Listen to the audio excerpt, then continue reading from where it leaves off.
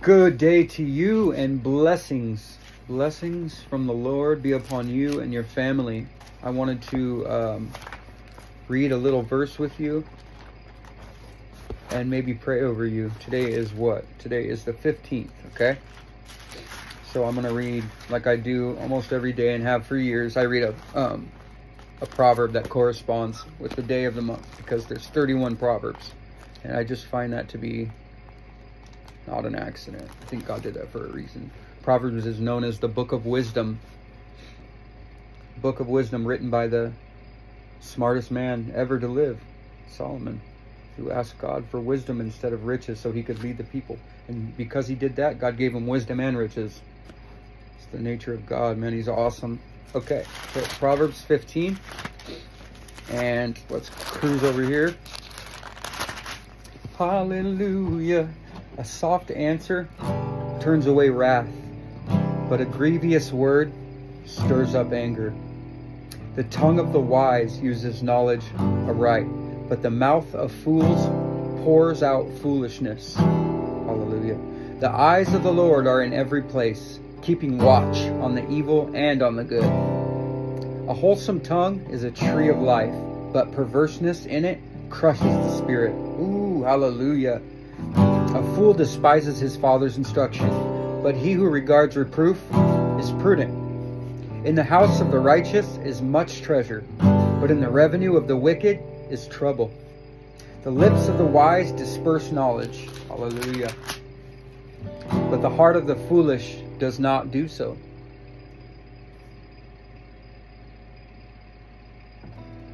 Did I just read that right? The lips of the wise disperse knowledge, but the heart of the foolish does not do so. The sacrifice of the wicked is an abomination to the Lord, but the prayer of the upright is his delight. The way of the wicked is an abomination unto the Lord, but he loves him who follows after righteousness. Correction is grievous to him who forsakes the way, and he who hates reproof will die. Wow. Highlighter. I love those scriptures that kind of, I don't know, they just speak louder, you know? They just jump off the page. Like, hey, mark this down. Because this is one of the problems with humanity, as you can know certain things and be wise unto certain things, but that doesn't mean you're gonna not have to be challenged in that area. That doesn't mean because you know it that you're gonna just get a pass. No. You can know something and still have massive challenges with it. And that's one of those scriptures I think that all humanity has to keep in check constantly is pride, arrogance, ignorance, you know, thinking that you're more than you are, thinking that you're better than you are. We all deal with that. That was the original sin is pride. The devil, he lifted up in his heart. He said five different times, I, and that was pride. I will lift my throne above God's throne. I will ascend above the stars.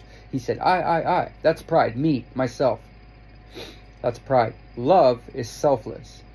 Okay? That's Jesus, selfless. Jesus said that I came to serve and not to be served. Right? He's the king. He deserves to be worshipped even before he did anything for us.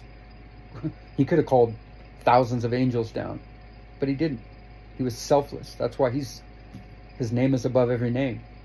It's amazing. Everyone who is proud in heart is an abomination to the Lord. Be assured he will not go unpunished. Wow. Wow.